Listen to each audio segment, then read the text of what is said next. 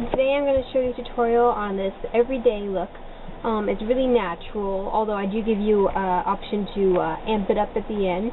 And this is something I wear like every single day, and it's so easy, it's fast, and so yeah, so let's just go on and get into it.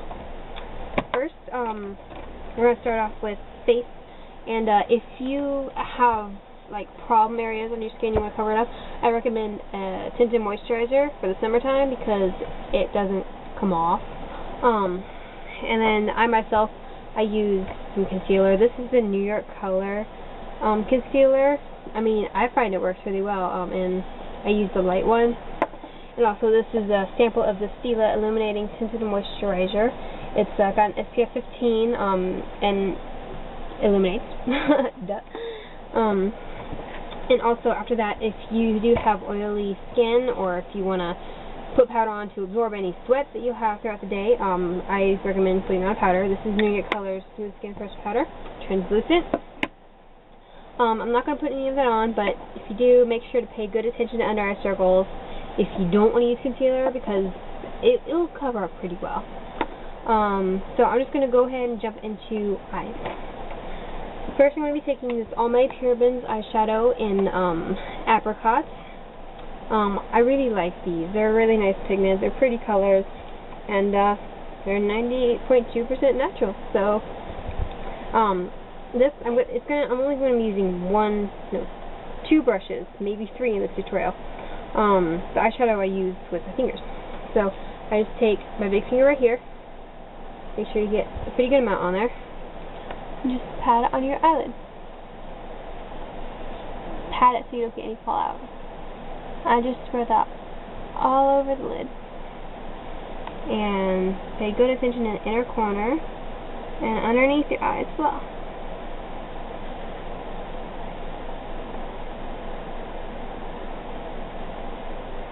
And just blend that up into the crease and blend it out.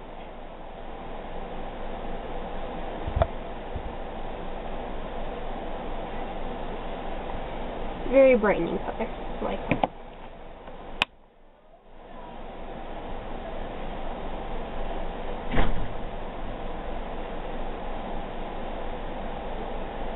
just like so. Alright, now we have that done. Now I'm going to be taking the Almay Pureblends shadow again, but this time in cinnamon. It's a really dark brown color. And I'm taking a clean finger, going into it, and just tapping it on the outer corner like this. Just keep tapping. Tap, tap, tap. Kind of go up a bit into the crease, but don't go too far in. It's just to help give it a little dimension, but you can barely notice. See? Like that. And any leftover, if you want to, just go ahead and swipe onto the bottom, right on the outer corner. And do that again for the other side.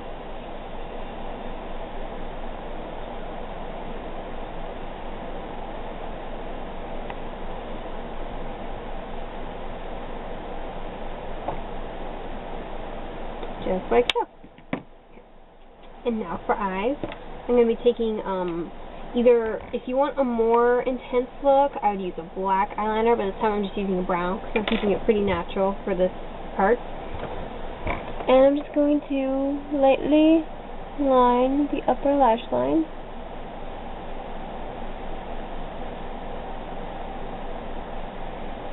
You don't want a lot, just to make sure people know you got, I don't know what I'm talking about, just know that. Just like so, and kind of smudge it out a bit.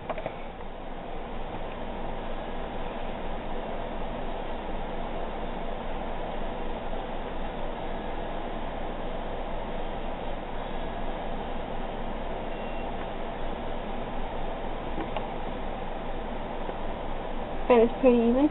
Then again, like I said, if you do want a more intense look, I would put this on the bottom rim. But I'm going to make it pretty bright-eyed, and I'm going in with a white eyeliner. Oh, by the way, this is the E.L.F. Brightening eyeliner in coffee, and this is the Wet n Wild Kohl eyeliner in white. Duh. And I'm just going to line the lower lash line, the lower waterline.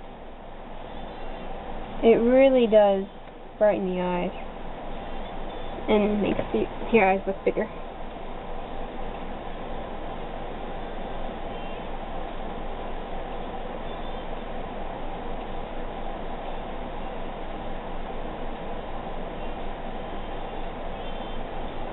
Like that. Now, I find what helps during the summer months is, since you're sweating all the time and eyeliner, you may have a problem with the eyeliner running off, is I take like an eyeshadow in whatever color I'm using. Like if I'm using black, use a black eyeshadow, but if I'm using white, I'll use a white shimmery eyeshadow. You can use matte, but I think shimmery helps add a little more sparkle to the eye, but still making it look natural. So, this is optional, like I said, but take an eyeliner brush, dab it in, and tap it on top. And that really adds a lot of staying power and also intensifies any color.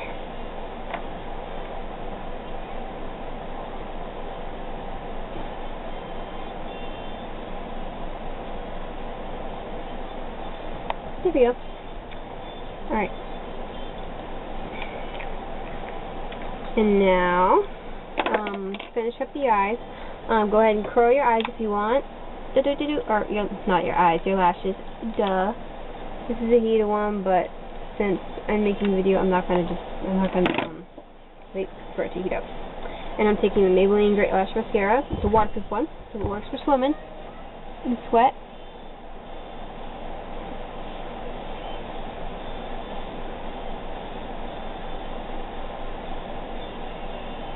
Just straighten out the lashes.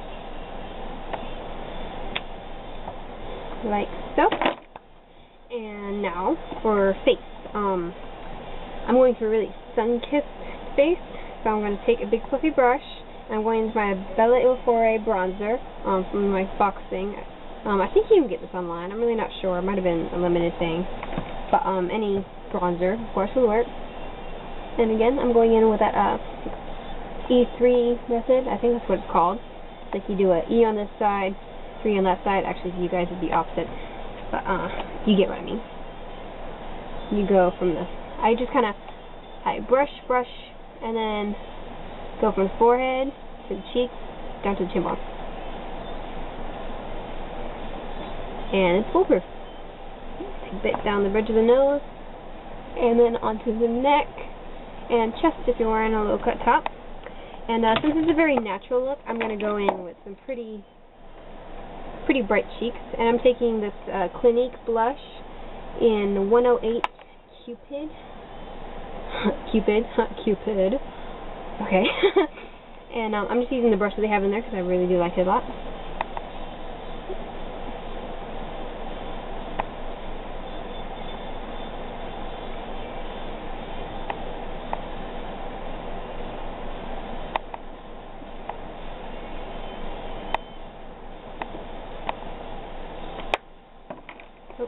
Put that back in there, and I totally messed up my eyebrows with the bronzer brush. Just brush those back into place, and also for lips. Now this is where you get. This is another option where you can amp it up. If you want to go completely natural, I'm going to be using something similar to this Wet n Wild lipstick in 5/16C. It's just this really peachy pink shimmery color. Looks like that. It's really natural. Reminds me of seashells.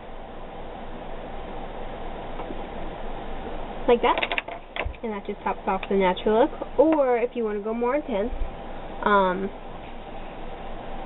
I would take, well, pretty much any color you want. Like for example, I'm going to use this Maybelline ShineSensational lipstick in 825 Fruit Punch, and it's a really hot pink with sparkles, and it looks like that.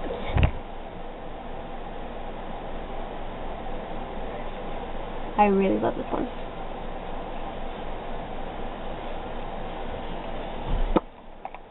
Like that.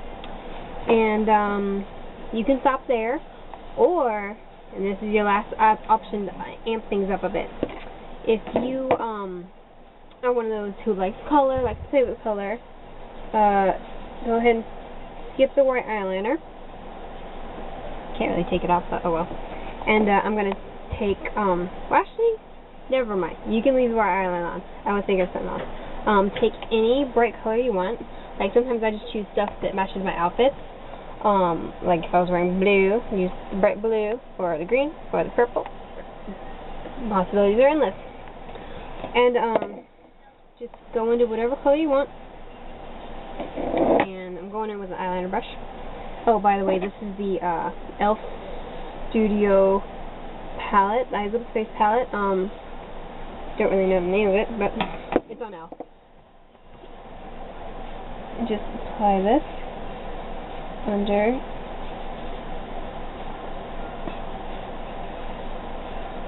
On the lower lash line, like so. So it just gives you a little pop of color.